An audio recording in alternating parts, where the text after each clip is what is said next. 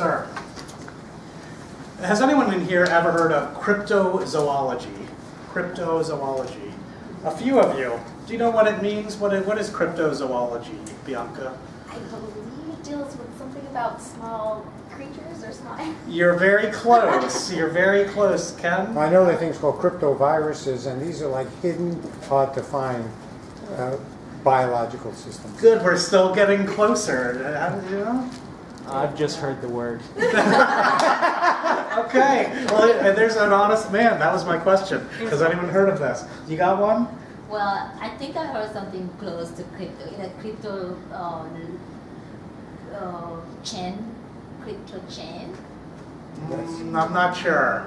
I'm not sure. Blockchain. That's like she's thinking encryption.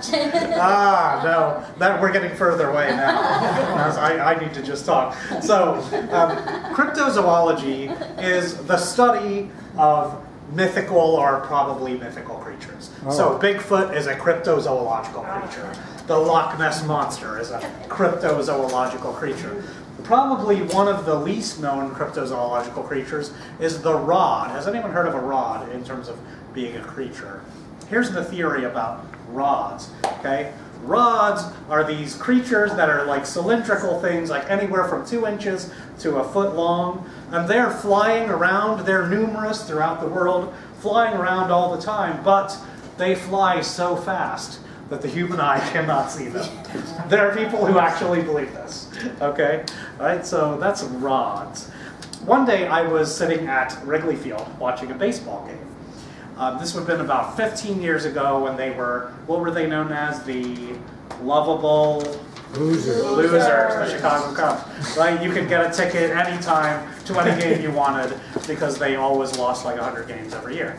So I was sitting in the bleachers, just enjoying the game, struck up a conversation with this woman next to me. We kind of talked on and off throughout the game, hit it off, not on a like dating level, but on a like kind of professional, or both like people in business or whatever kind of level, right? One of the things she said to me when we were talking about what we do, and I told her I taught improv classes as one of the things I did, she said, oh, you know what? My husband and I have always wanted to see improv. We live in Chicago, grew up here. Neither of us has ever seen an improv show. So talked about improv for a while, etc. At the end of the game, we exchanged contact information, again, kind of on a professional business type level. So I contacted her a couple of weeks later, and I said, hey, you said you and your husband have always wanted to see improv. Well, I've done improv all over the city at every theater that is here. I know like what all the shows are about. What do you guys want to see? And I talked to them. We figured out, you know, some improv that they would like, and I went with them, with her and her husband, he hadn't been at the game, by the way. She wasn't there at the game alone. So I went with the two of them to an improv show. We stayed in touch, and a few months later, after a few interviews, I had a full-time job offer from her company. Now, here's the thing that makes that kind of strange. Her company did something that I have never had any involvement with, which is corporate recruiting. I've never been in that field, no knowledge about it at all. Yet I had a full-time job offer from this company. I ended up turning it down, but I spoke to this woman afterwards, and I said, I'm really curious. It's kind of a bizarre thing that I just got a full-time job offer in a field I have literally no experience in and no training in. I said, why did you want to hire me, your company? She said, well, when we were at that baseball game, it struck me that I was enjoying the conversation very much with you, okay? But then, at the end of the game, or after the game, when you contacted me and said, remember you said that you and your husband always wanted to see improv, do you want to go actually see some improv? And then you took us out to see improv. She said, that sealed it for me, because in 99 conversations, this is again her talking, in 99 conversations, she said, out of 100, that comment, nothing would have ever come of it. It was just a little throwaway comment I made. But instead, because of the way you handled it, we actually ended up going to see improv, something we've wanted to do our whole lives. And she said, that is exactly the kind of person I want to have in my company.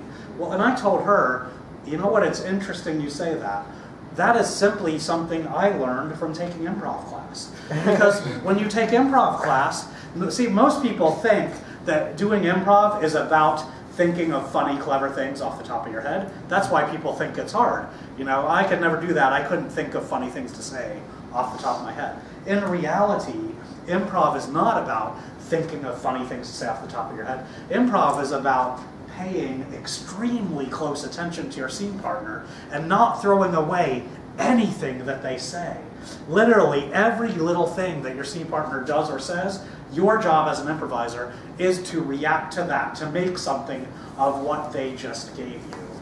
And it was simply through that that I got this job offer in a field I had never had any experience in. Today I teach improv for business at UIC. So I teach our business students how to use improvisational skills in their careers. One of the assignments I give my students is to go out into the world and talk to strangers. Literally 1 week out of my course, they have to spend 7 days of their daily lives going and talking to as many strangers as they can.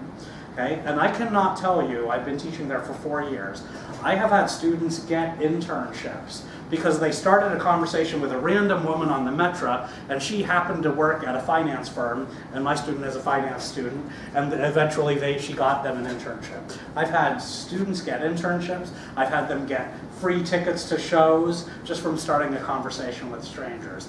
Here is my theory, okay? My theory is that opportunities are like rods.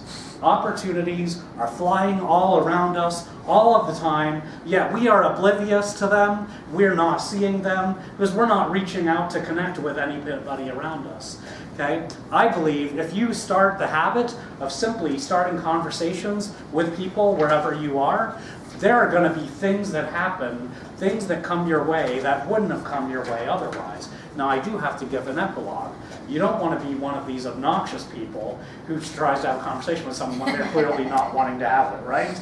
So I have to be careful about that. I got to pay attention to those vibes. If I'm on a plane, I always try to start a conversation with the person next to me, but I also pay attention to their vibes, and if they're not into it, I'm not going to force it. So that's the only caveat.